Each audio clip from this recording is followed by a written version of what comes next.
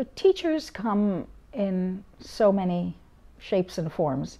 The teacher I would like to speak about is the community that I grew up in. I was born Zoroastrian. Zoroastrianism is a very old religion. It predates Judaism. It's considered the first monotheistic religion in the world.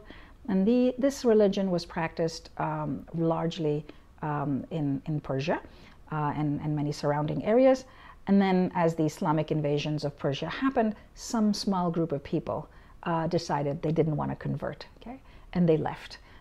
They left Persia, and the first country that offered them asylum and a home in the 9th century or so was India.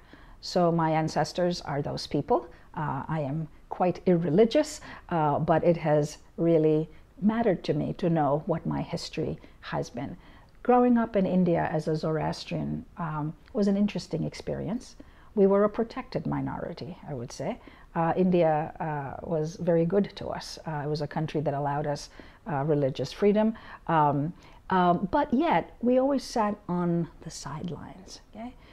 To not be a full participant in the dominant culture, I think gave me a view as an outsider of my own country and the culture in which I was. I was never in the center. I was always on the sidelines observing what the dominant group did.